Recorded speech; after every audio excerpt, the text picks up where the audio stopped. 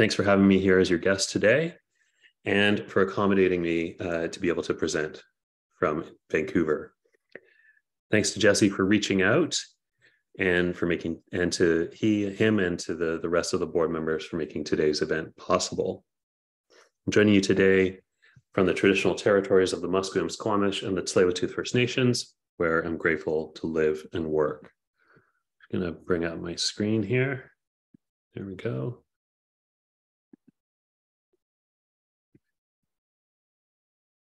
Okay. As Jesse mentioned, this exhibit is a partnership between the Bill Reid Gallery and the Jewish Museum and Archives of BC. It's currently on at the Bill Reid Gallery in downtown Vancouver. And I'm going to share with you today some of the process of its creation and the thinking that went into it, which you will hear was a long, multi-year process. So here we go. It's my pleasure today to speak to you about Keeping the Song Alive, an exhibit developed, as I say, in collaboration between the two museums. I'm going to share with you an overview of some of the people featured in the exhibit and a look at the process behind its development. I was at the Jewish Museum and Archives of BC, the JMABC, from 2013 to 2022. And during that time, I had the privilege to curate and produce many meaningful programs showcasing the history of the Jewish communities of British Columbia. This included exhibits, walking tours, podcasts, a short film, and much more. A fundamental tenet of my work was to always seek opportunities to collaborate with both Jewish and non-Jewish organizations. For instance, the dinner series we pioneered in 2017, the Chosen Food Supper Club, lives on under the stewardship of Jewish Family Services.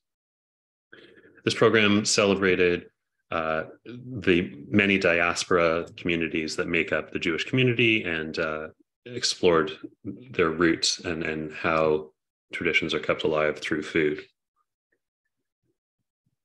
In 2019, we partnered with over a dozen organizations representing diverse communities to present the cross-cultural Strathcona walking tours, a series that continues and it has expanded every year since to incorporate even more communities. Keeping the Song Alive was the final project I produced for the JMABC, and it's one of the most rewarding projects I had the opportunity to be involved with. The project evolved over its 5 years of development and provided the opportunity to collaborate closely with the Bill Reid Gallery, specifically with curators Beth Carter, who I saw is on the call today, and Cheryl Wadhams, and came to involve over a dozen Kwakwaka'wakw artists and community members. There we are. That's Beth with the scarf. It's me in the middle and Cheryl in the foreground. That's during our trip up to Alert Bay, which I'm going to tell you a bit more about. Keeping the Song Alive centers on a collaborative effort by an earlier generation to preserve Kwakwaka'wakw traditions and the threads of cultural flourishing that have followed in the wake of that encounter. The exhibit, as I said, is on display at the Bill Reid Gallery in downtown Vancouver until the end of March. I encourage you to go check it out in person. And I have to say, it feels especially appropriate to be delivering this talk today, just one day after the announcement of a $2.8 billion settlement in the Godfredson case, a step in the right direction. Now, three people are central to this historic story. Chief Billy Assu in the center here, Chief Mungo Martin on the left, fixing up the totem pole, and Ida Halpern there on the right with her recording device. Chief Billy Assu was born in 1867. As a child, he was identified by his elders as having the qualities of a future leader, and was trained in the traditional ways, given special instruction in the nation's history, songs, and all aspects of the potlatch. With the passing of his uncle, Chief Wymash, in 1891, Billy inherited the chieftainship at the young age of 24.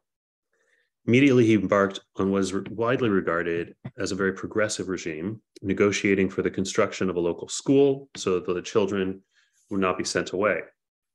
He went on to guide his village into temperance and advocated for better opportunities for his people, including fair wages at the local cannery and less restrictions on fishing. He led the community into the formation of a logging company, which harvested sections of timber within their territory. As a result of these efforts, Cape Mudge became the first village with individual modern homes, electricity, and running water.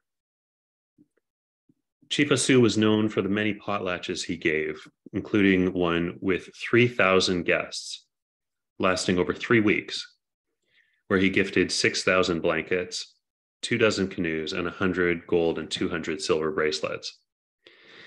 His name, Pasala, meaning to give many potlatches, was granted to him.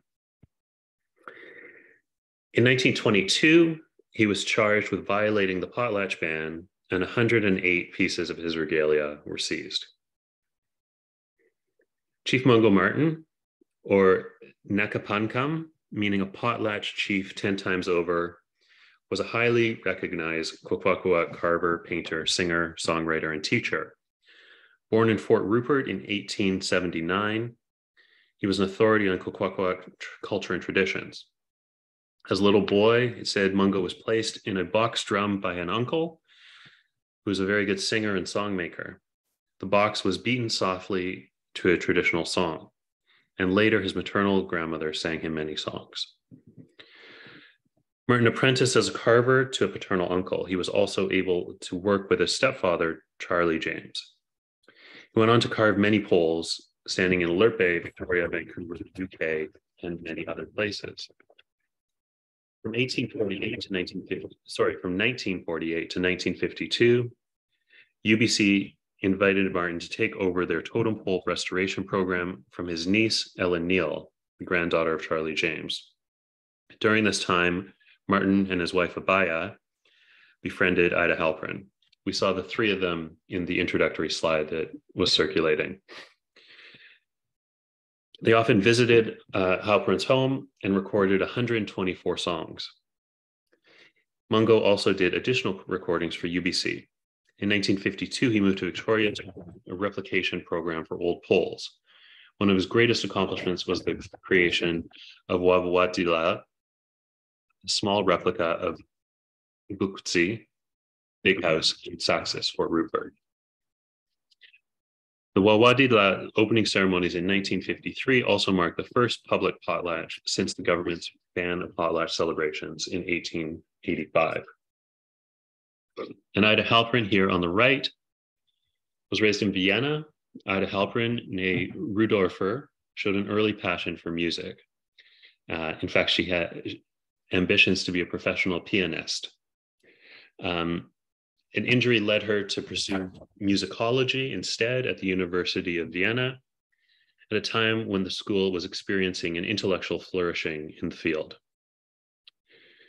When the Nazis annexed Austria in 1938, Ida and her husband, George, were among the thousands of Jews who fled.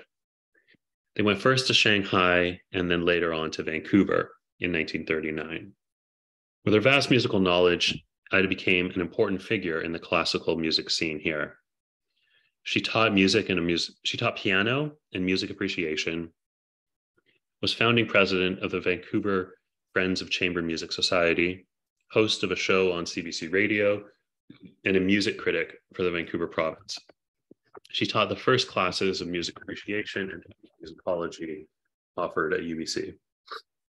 In 1947, after years of building trust, Ida was invited by Chief Billy Assu to visit his home in Cape Mudge. Over 10 days, they recorded 88 traditional songs, complete with contextual explanations. She later described it as the most exciting time of my life. While Chief Mungo Martin was working at UBC in 1951, he and Abaya, his wife, became close friends with the Halperns, and Mungo and Ida recorded 124 songs. I have here an interview, I believe from CBC, from 1965, in which Dr. Halpern recounts how these recordings began. Just going to jump over to that.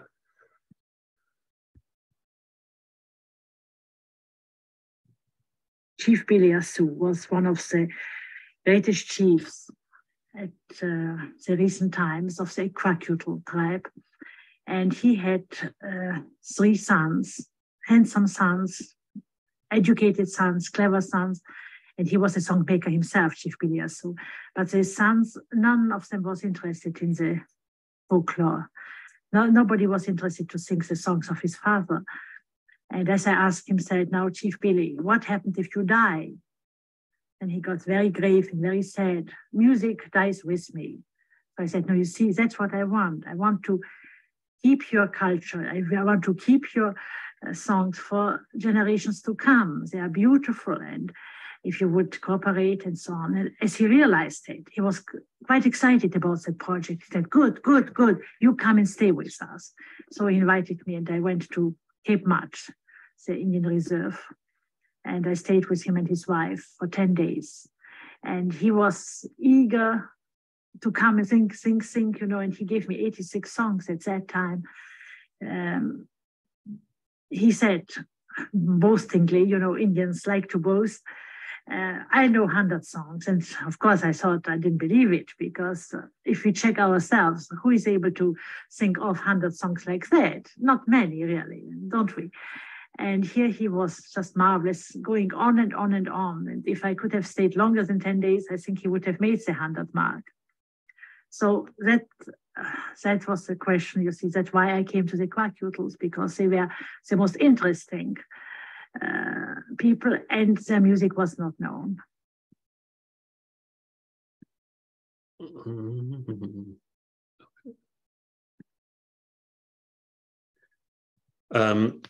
So in time, Ida Halpern made over 300 recordings, many of which were released by Smithsonian Folkways between 1967 and 1986.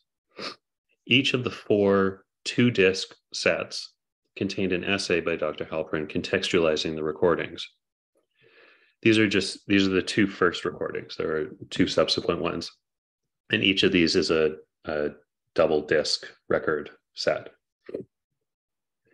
One of the important innovations that Dr. Halpern brought to her analysis was the argument that syllables previously thought by ethnographers and anthropologists to be meaningless did indeed contain meaning.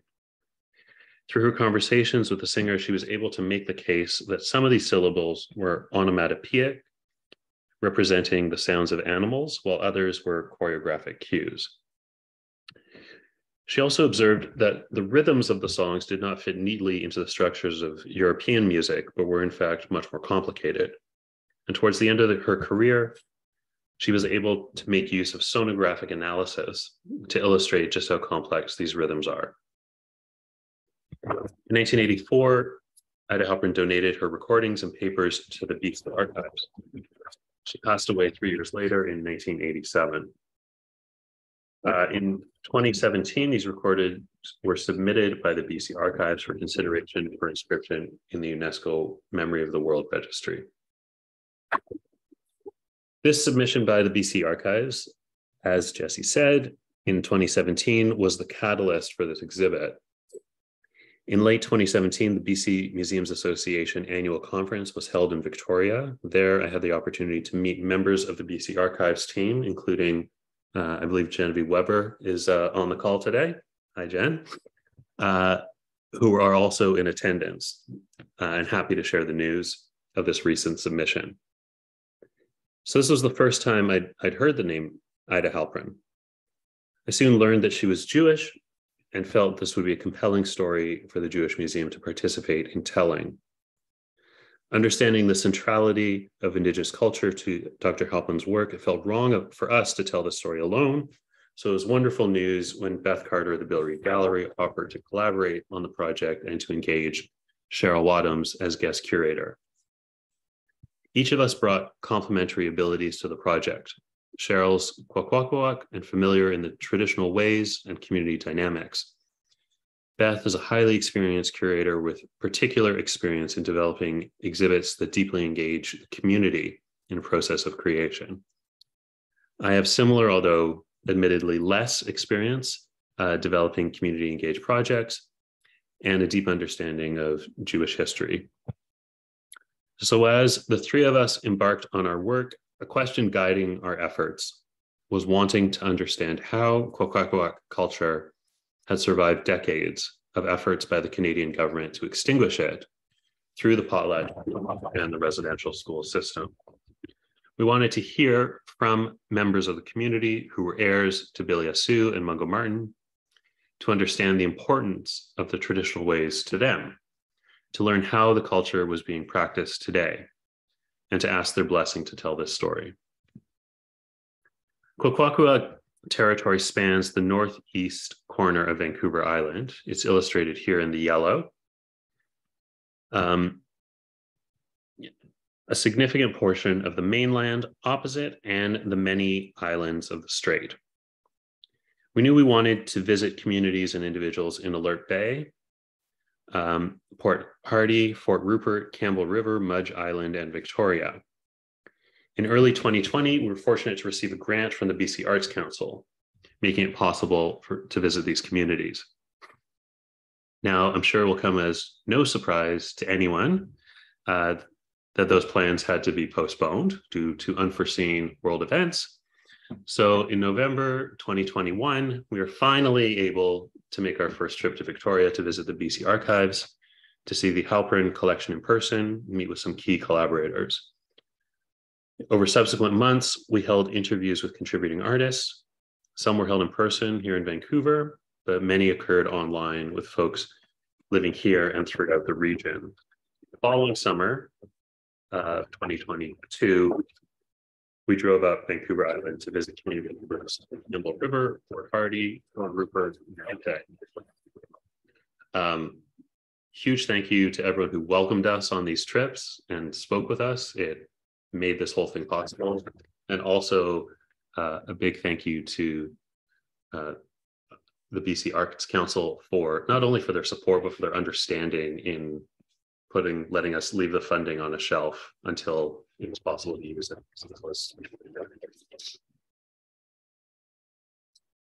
Through our conversations with community members, we learned that it was not so much a coordinated effort, but rather 1,000 isolated actions, large and small, that allowed the culture to persist. The metaphor of a blanket kept coming up, so much so that the button blanket became the primary design motif for the final exhibit. Button blankets are, of course, an essential component of Kwakwaka'wakw culture, linking family and history. As a metaphor, a blanket also helps us to see how culture persisted during the oppressive measures of the Canadian government, including the Potlatch Ban and the residential school system. Each of these actions were threads that made it possible to restitch the blanket of culture, despite all attempts to unravel it. The recordings Dr. Halpern made were but one of these threads, important indeed, but not isolated. There we are on our trip with Chief David Knox. So as Andy Everson, one of the artists featured in the exhibit, tells us, people like his grandparents found ways around the ban, ways to practice their traditions and pass on their culture in secret. This is a statement that accompanies his piece, Concealment, that's on display in the exhibit. So I'm just going to read that. He writes, during the Potlatch Ban, many families risked imprisonment to continue our sacred ceremonials. In isolated communities, they waited until the weather got bad before they would begin their potlatches. In this way, they knew that it would be difficult for the Indian agent and the RCMP to get to the village and arrest the participants. In communities that were surrounded by a non-Indigenous population, however, this tactic could not work. Here, our people would condense and conceal our ceremonies and invite their guests under the guise of socially acceptable Canadian institutions, such as the Tea Party. In the 1930s and 40s, my grandparents, Chief Andy Negedzi and Margaret Umagalis Frank, did just such a thing. They would invite people over to discuss ceremonial prerogatives and give out names to their family members, which were sometimes recorded in ledger books. Because they had invited their guests as witnesses, they would distribute gifts and disperse money to them. After the anti-potlatch law was dropped for the Indian Act, my grandfather bought a reel-to-reel recorder and started recording these sessions, which are used as reference to this day. I honor his foresight by including his actual recorder in this piece. You can see it there. Concealed under the table is a design that represents the Hamatsa dances in my grandparents' box of treasures. It is this particular dance and its imagery of cannibalism that frightened the Canadian government and contributed to the creation of the Potlatch Ban. Painted with the traditional use of graphite in the paint and mica flakes to reflect firelight, this piece harkens back to an early aesthetic. Like a sacred dance screen, a lamilas, it can be raised and lowered and concealed from view. To the casual observer, it may look like a typical tea party, but for our people, it was a critical way to keep our culture alive under the oppressive watch of the Canadian government. So that's the end of the statement. So this is, you can see the table tilts up there. The teacup is teetering on it. And if we were to turn around and see it from the other side, you'd see that this is what is underneath, which is what he was just describing. So this was something that we heard again and again from many people we spoke to in preparation for the Pacific. Strategies including building potlatches on remote islands, disguising them as Christmas or Thanksgiving gatherings, separating the ceremony from the business. It's, what Andy was referring to as passing on of names or other important business.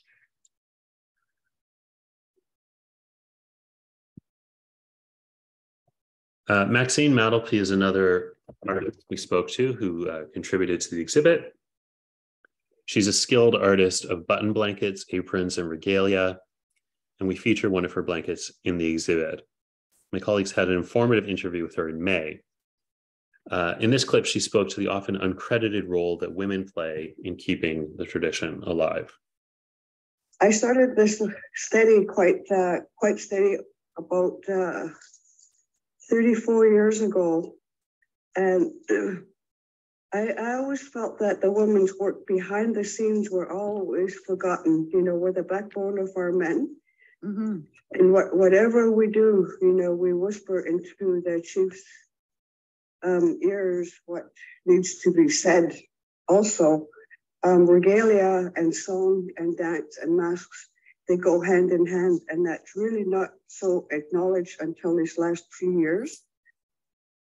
One can't be without the other. When I was a child at Turner, my mother put her hands up in front of me like this. And I didn't understand at that time what 5-year-old needs to hear this, but I did.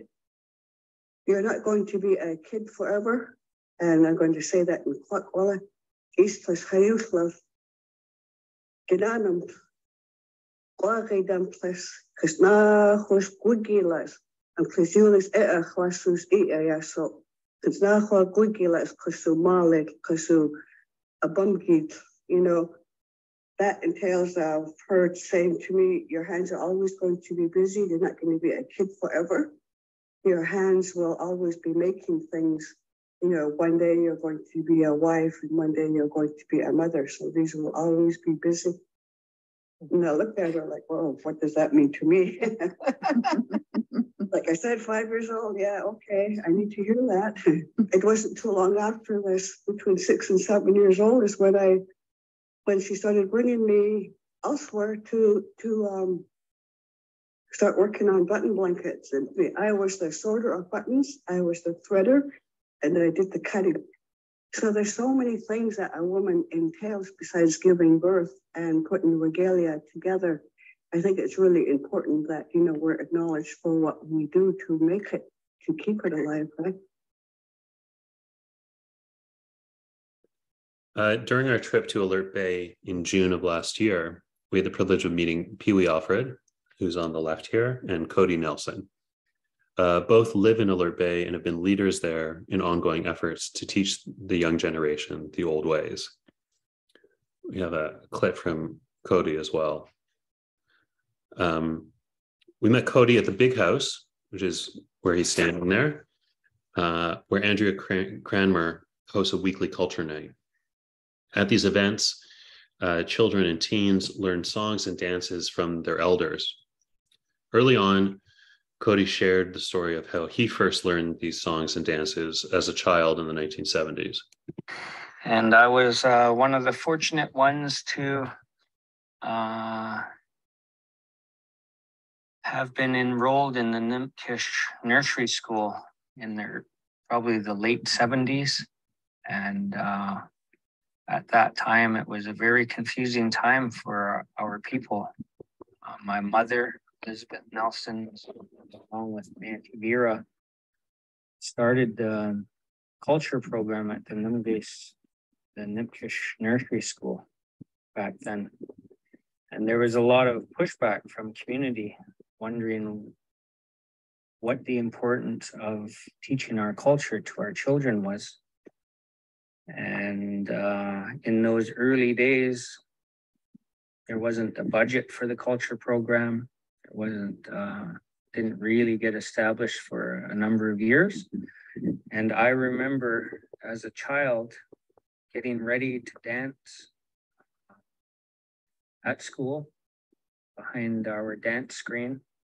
And the sound of the record would be the scratchy needle on the record.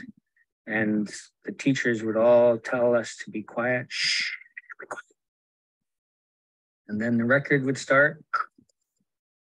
And then a Hamacha song would come on.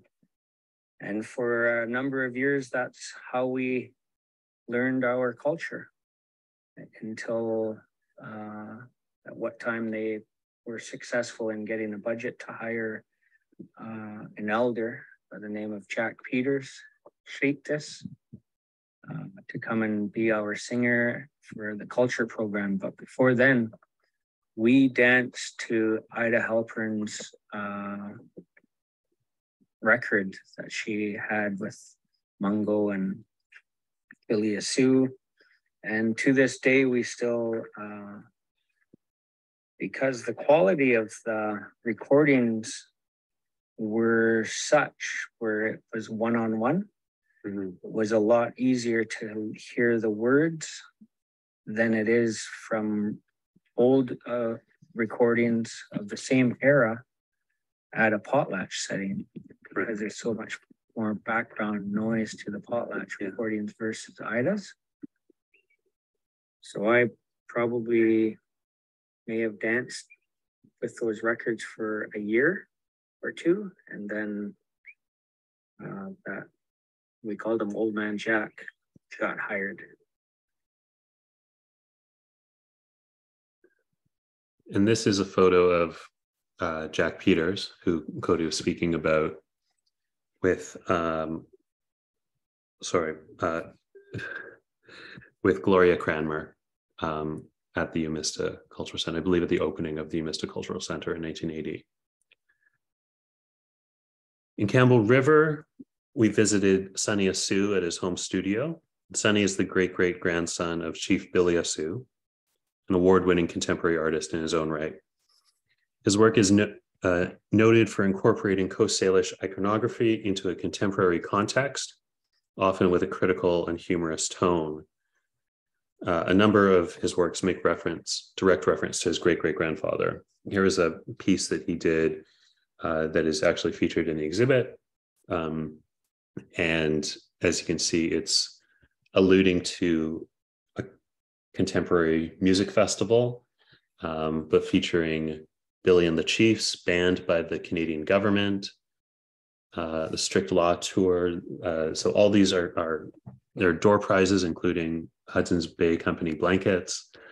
So these various, this text alludes to the history and specific references. Like Like Cody, Sunny spoke to the importance of the Folkways records. We just saw him holding one of them, to his identity and his work. We approached Sunny about lending one of his works to the exhibit, which he kindly did. In fact, two of his existing works, this work and Ellipsis. And he kindly did so and was so inspired that he went a step further and created a whole new work just for the exhibit, featuring Chief Billy Assu. So this is a vinyl piece that is adhered directly to the wall in the mezzanine of the Bill Reid Gallery. That's a photo of Chief Billy Assu. As you can see just below him what looks like a record player.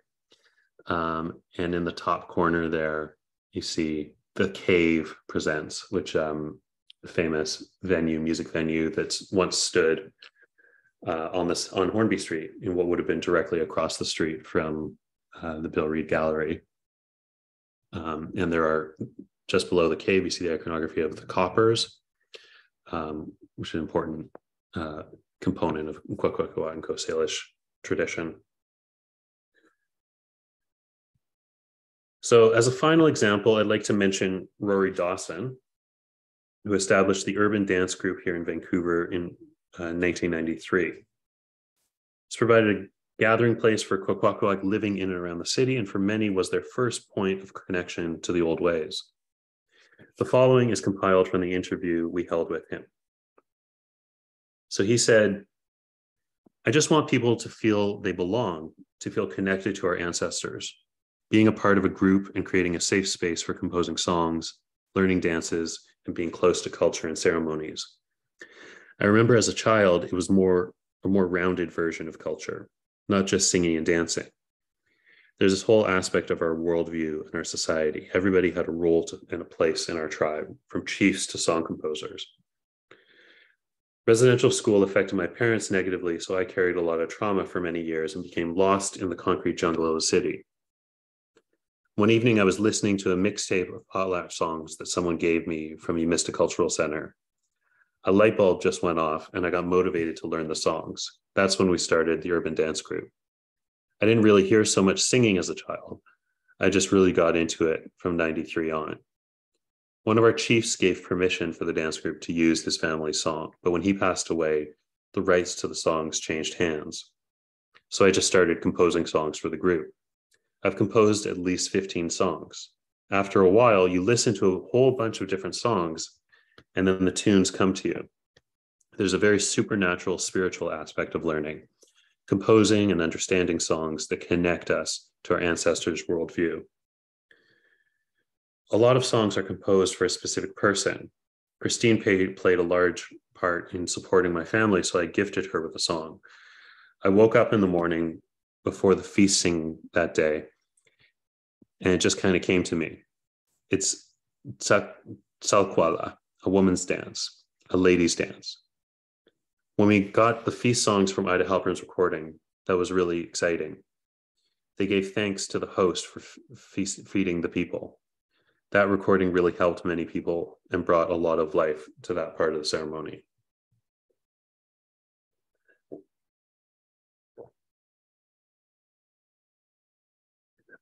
So as you can see, each of the people we met with shared a unique vantage point on these recordings, and more broadly, the traditions and history of the Kwakwaka'wakw. Many commented on how moving it was to hear these recordings. Sunny Assu told us how they provided him a bridge to connect him to his great-great-grandfather, who passed away before he was born. Henry Seaweed and Maxine Madelpy, both elders in the community, each commented on the joy it brought them to hear the songs sung in the way they remember from their youth. The singers of today, they said, don't fully capture the intonation and complexities of the old masters. A second theme was the impact of residential schools on the Potlatch Ban, as you've heard. Beyond rupturing the community's ability to carry out its traditions, many interviews hinted to or spoke directly to the trauma endured and the coping mechanisms these policies sparked, most prevalently addiction to drugs and alcohol. The third theme that appeared in almost every interview was the holistic nature of the traditions. We just heard Rory say just this. The songs, the history, the iconography, the regalia, the business, and the dances all go hand in hand. They're inseparable and support one another. These aspects are not confined to the potlatch, but the potlatch is their epicenter. So I'll wrap up with just one image that sticks with me from our trip to Alert Bay that I just can't shake. So Alert Bay, which we're looking at here, there's a small crescent-shaped island. The ferry dock is at the center of the bay, and from there to the opposite coast is an invisible line bisecting the island into the white side and the Indian side. The story goes that the fish spilling out of the Nimkish River on Vancouver Island opposite into this bay were so plentiful 75, 100 years ago that you could walk on the backs across the strait, the backs of the fish, and never touch water. If you walk about 15 minutes north along the waterfront road, you arrive at the Amidst Cultural Center, which since 1980 has been the home for the items seized by the Canadian government at Dan Cranmer's 1921 potlatch, and a place dedicated to the learning and sharing of Kwakwaka'wakw culture. Its architecture echoes a longhouse, and totem poles stand outside, looking out to the sea, welcoming people, welcoming visitors. Beside the Amidst Cultural Center sits a large grassy field surrounded by trees, about the size of a city block.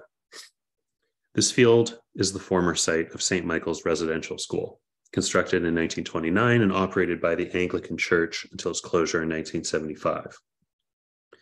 After 75, the building remained as a ghost for another 40 years, serving as a band office, Kwakwaka'wakw-run school, and even housing a restaurant and nightclub.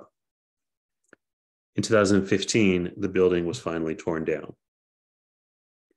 The proximity of these two buildings startled me. St. Michael's, an emblem of the suppression of Indigenous culture, and Umista, a site of its healing and regeneration. Only 5 years separated the closure of the school from the opening of the museum. And for 35 years, they would have stood just a few paces apart from one another. So I realize it's no great insight to say that the legacy of residential schools and the Potlatch Ban will persist for many years, but it is rare that such historical contrasts are presented to us so plainly in physical space. To conclude, I just want to express my gratitude to everyone who helped us to make this exhibit.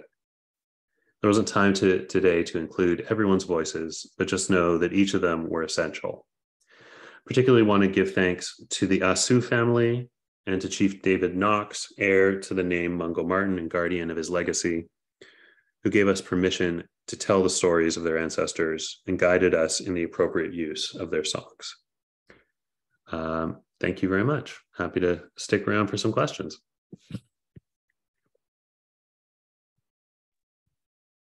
Thank you so much, Michael, and perhaps everyone can join me in a virtual round of applause for a very engaging talk. We all know, we're living in a time of heightened and overdue racial reckoning, and so it's really important to look back and consider these examples of intercultural collaboration. And I love not only that we have this example in Ida Halpern and Chiefs Assu and Mungo Martin, but also in the way that this exhibit was developed between so many different partners that you talked about in your talk, Michael. So thank you for sharing both of these stories, and thank you for the work on your exhibit. I'm hoping I can get off the island and come see it before it closes. I'm going to hand things over to Melissa, so begin thinking about questions and entering them into the chat. Over to you, Melissa. Thank you. And thank you so much, Michael, for that fantastic talk. A lot of great information and visuals in there. As Q&A leader today, I'd like to take the opportunity to start with a question to get us rolling and let everybody stew a little bit in the chat. I was wondering if you ran into any unexpected challenges in creating this exhibit, and what sort of came about from that, or if you have any particularly favorite parts of this exhibit that we should all go see. Well, the unexpected challenge, the biggest one was COVID. We got this grant like days before travel restrictions came down. I mean, were issued. And so we weren't able to make use of the funding, and we were concerned that we would have to return it and not be able to do any of this and have to reapply. And so it was really amazing that we were able to work around that. Other challenges, it wasn't so much a challenge, but it was really engaging. As it was an engaging process that the exhibit kind of evolved from what we initially thought it was to what it became, and it had a really natural life over these years. And I think that the fact that we were able to take some time to piece it together and to speak with so many people, and that they were so willing to speak with us, and we're appreciative of this story being told, was a really rewarding experience. I had never been up to Alert Bay or to these other communities up island, and they're stunning. I mean, they're beautiful. The people are beautiful. It's so rich in history, both good and bad. And we felt very welcomed by the community and supported to tell this story. So that was a really marvelous experience. And I just hope that more people come to the exhibit and learn about this. And we've been in talks with some other institutions to send it traveling over the coming years. I hope that'll come together and give more people opportunities to see, to learn this story. Yeah, that would be fantastic. We'd love to see this travel. I've also been seeing quite a few questions about the music. Ken Whitley asks if we can hear any of the music, or if maybe there's any links that we can put in the chat so people can hear some of it. And also just asking about the preservation of the music, if you have any more insight into that, the preservation of the recordings.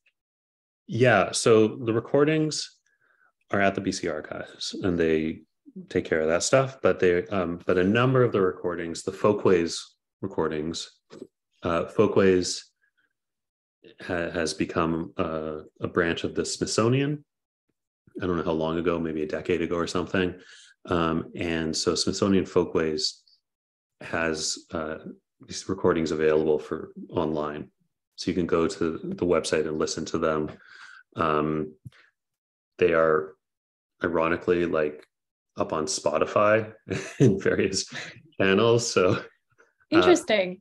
In fact, a number of people told us that, that that's where they first heard them, and that we, when we were having the opening reception, a whole group came down from Alert Bay, and Cody, who we heard from, gave some remarks, and he said, I would bet you that everyone, in this room of this community has these recordings on their phone right now, and all of them put up their hands that they all had. They just listen to these recordings pop music. So they're out there, they're easy to get, and I'd encourage you to check them out. It did become part of the issue in putting the exhibit together, is we wanted to do so. We wanted to make sure people could hear the recordings, but in a way that's respectful.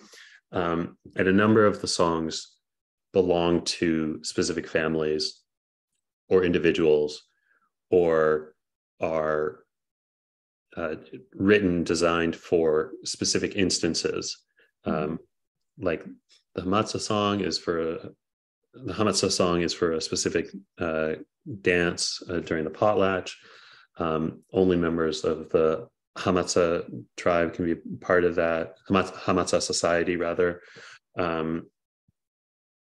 And so I guess Dr. Halpern and Mungo and Billy Assu weren't quite so careful about that or cognizant of it. in the recordings. I don't know what process led to the selection of which ones would be released in such a public forum. But I think that, you know, from what we heard, if that were to happen today, it would be much more carefully done, much more guarded. So yeah, there are some songs out there that shouldn't be out there, but they're there. You can listen to them, and they're on Spotify. Yeah, there are people probably listening to them right now. So what can be done, you know? Diana also asks if any of the songs have been transcribed into English, or, you know, if there's any other languages, or if there even, this is more of my add-on to the question, or if there even is a way to translate this music or these songs. There are transcriptions. There's something of translations. I see that Genevieve has her hand up, and she's probably has something to add to the previous question, and can probably speak to this one as well. So maybe we should invite her to jump in and join.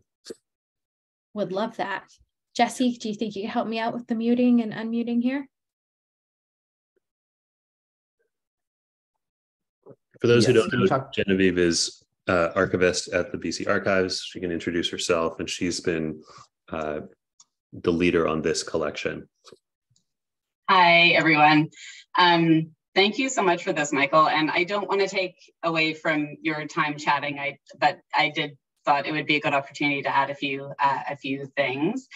I had noticed Lara had asked specifically about preservation, and just very quickly, we have preserved all of the original recordings by, we've made master digital copies as well as access copies in digital format. We had previously had access copies on cassette, and the originals are for the most part in frozen storage, so they're being properly cared for so that they don't disintegrate and lose information over time. And we make them accessible to community members and folks that have the rights to the songs as much as possible. We've also been working with some of the communities. I wanted to just say in response to the previous question, the question around folkways and the Smithsonian is a tricky one, and as Michael pointed out, it's complicated, and probably if it was done today, it would be done quite differently. They are available. I would advise everyone to be really sensitive and cognizant of the cultural sensibilities and sensitivities in the recordings if you do choose to listen to them. And be aware that although we have the privilege and ability to listen to them, it may not actually be our right to do so. So keep that in mind if you do choose to do that.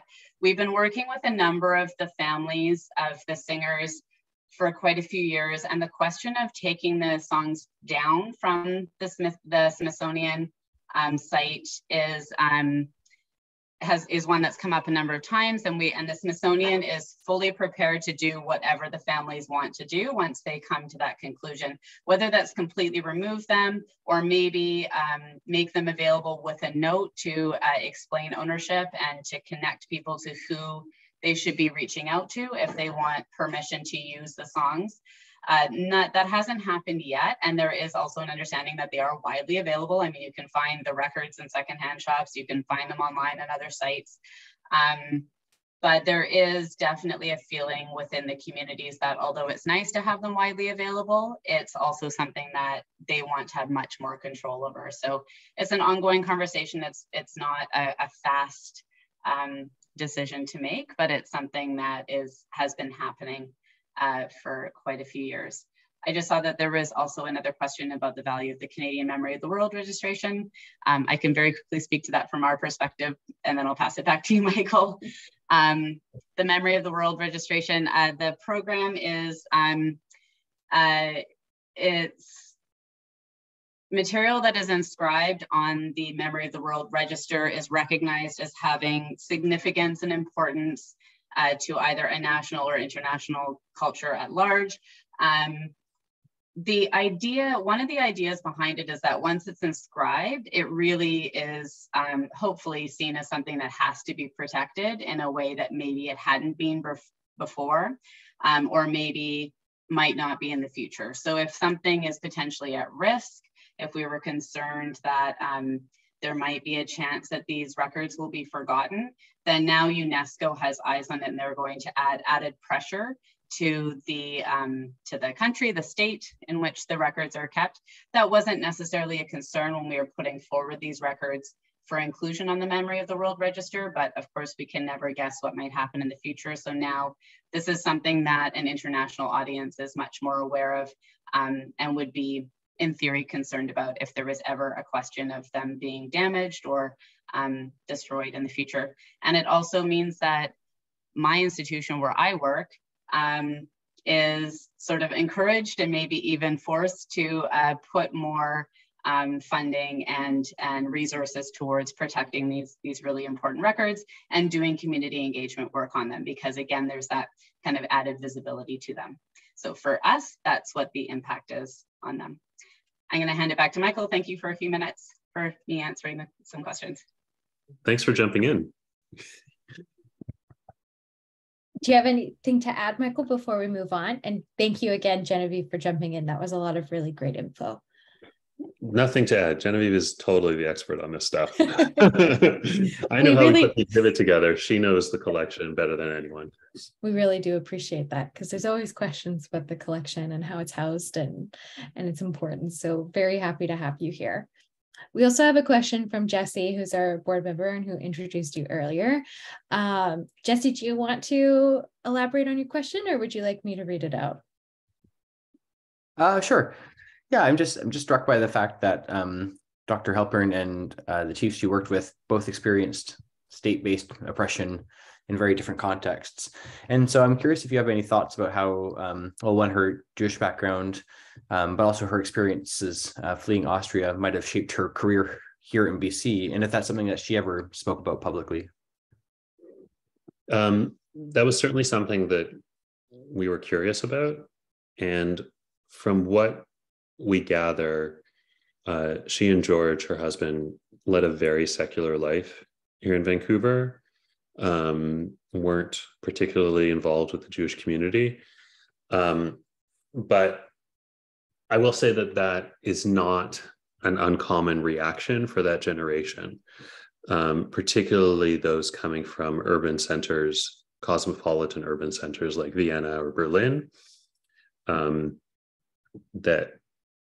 where the families would likely have been Reform or secular Jews for a number of generations. And so it kind of fits into the pattern of what would be said in Yiddish, "Sha still," which is kind of blend in, don't make too much of a fuss. And so I don't know if it's kind of impossible to say whether they felt anything was missing from their lives or if they just felt this was the better course of action for them. We did hear from the folks we spoke to during our trip that experience would have likely garnered her esteem in the eyes of Billy and Mungo, right? That they would have looked to her and said, you know what we're talking about. You know what we're facing, what we're up against. And may have made them more open to sharing their sacred traditions with her. Again, this is being said how many, 75 years later, by people who weren't there, who don't really know, but kind of is. So it's hard to pin down and give a solid answer authoritatively. But there was a feeling there in some of the statements of kind of compatibility, familiarity between these experiences. So yeah, it's easy to want to craft a narrative for history based on our viewpoint of today and what we think is a nice story. And it's, you know, it's really difficult to resist that temptation, right? Like when you're writing a book about it or preparing an exhibit about it or a documentary or something. So the best we can do is, you know, say people have said, but like, who really knows? Yeah. Does anybody have any other questions for Michael today? Not everybody all at once. No, I'm kidding. Okay. Genevieve, go for it.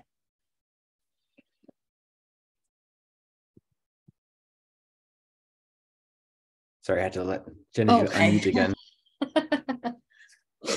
I had a question maybe for Michael in the work that you did when you met with folks.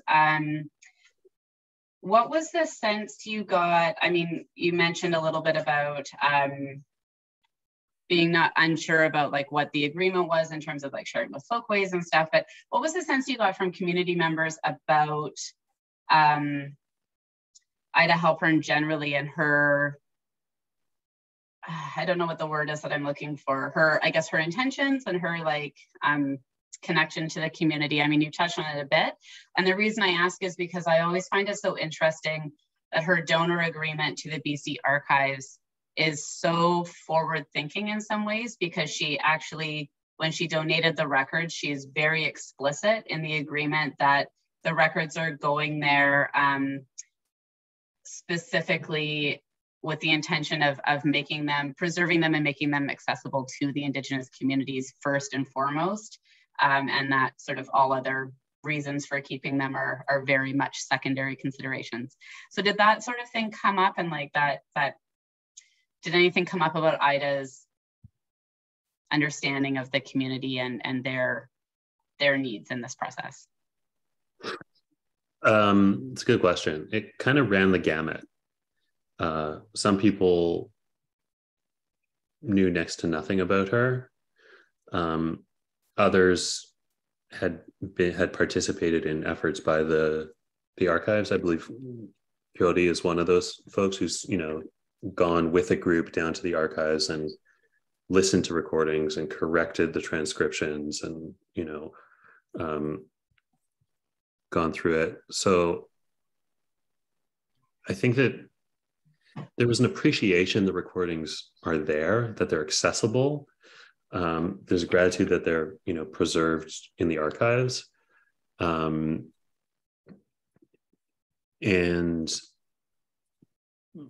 I think that in terms of like why she did it, it's not really clear, you know.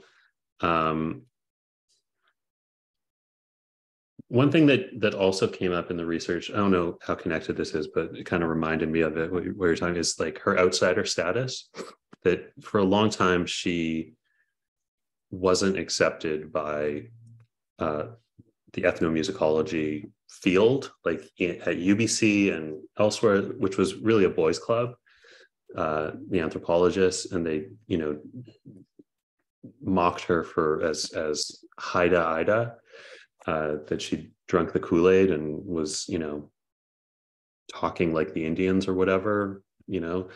But like when you unpeel that prejudice, what is really being said is like she listened to them. She like asked them, what does this mean? When do you sing it? Why? Like all those, you know, layers, which allowed her to bring a more comprehensive analysis to like what the songs are about, what context they're used in, who they belong to. What I spoke about earlier about the onomatopoeic sounds, the bird calls and the wolf cries, and, you know, the different animal sounds in there and the choreographic stuff. So, I mean, it's so stupidly simple that if you just listen to people, you get a better answer. Like, and it seems that like for a long time, her predecessors like just looked down upon First Nations with such like they couldn't understand that they would have something intelligent to say about their own tradition, right? Which is absurd. So I think that people saw that difference in her work in the essays that are included in the songs, in the conversation. I mean, there are like fragments of conversations in the recordings that are like helpful to people, that kind of give a better sense of her as a person and why, and being like an honest partner in this work.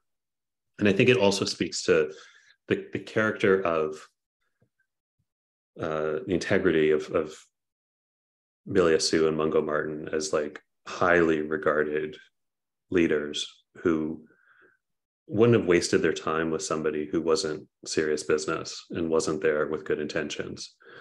So I think that all those things together kind of gave her, you know, a position worthy of trust. What's your sense? You've had a number of conversations with the communities. Does that align with your sense? Sorry, I keep muting myself and then I have to give permission. I mean, I think you summed that up really great. And I really like what you just said about Mungo Martin and Billy Assu being such important people and respected people, and knowing that they wouldn't have aligned themselves. And I mean, my understanding is that Billy Assu waited a long time before he finally did agree. So he took his time thinking about it. And I think that really tells us something too. So yeah, I've had people kind of question it at times. You were saying, you know, what was her real intentions, and the question around the recordings going to Folkways, and was that really appropriate? And I think it was a different time. I think we need to understand that we don't know every conversation that happened. And I think you're right. We should also really respect that Mungo Martin and Billy Assu knew what they were doing and made that decision. So yeah, that's a great answer. I really like that. Thank you. Yeah, I don't think that she would have gone to Folkways behind their back. Like she had, like, as you say, Billy Assu was like the gatekeeper that led her to be able to meet with others, including Mungo. And I believe it's 8 years that she waited to speak with him. Like, that's a long time, you know? And then he invited her, and he was in whole hog. He invited her up to his home and like was fully invested in the project. So I think that we have to respect that, you know? Yeah. And like after spending that much time building a relationship of trust, it would be really stupid of her to like sell it to Folkways for some opportunistic reason, right? Because Billy Assu could very easily say, you're never talking to me, and I'm going to tell everyone else that you're never talking to them either. And like, yeah. So I seriously doubt that happened, because the recordings were released, as I say, between the late 60s and the mid 80s. So that suggests a sustained relationship, right? Yeah, definitely. Do we have any other questions? If we don't, I'd like to thank Michael very much before I pass the microphone over to Jesse again. And also thank you, Genevieve, for popping in. I know you had so much wonderful information again, and we really do appreciate all the extra info. Jesse, off to you. Sure, I'll just, Michael, unless you have any last words. Just thanks. And thanks for the conversation. This was really nice. Yeah, thank you so much for being here once again on behalf of the Friends of the BC Archives. And thank you to everyone who tuned in.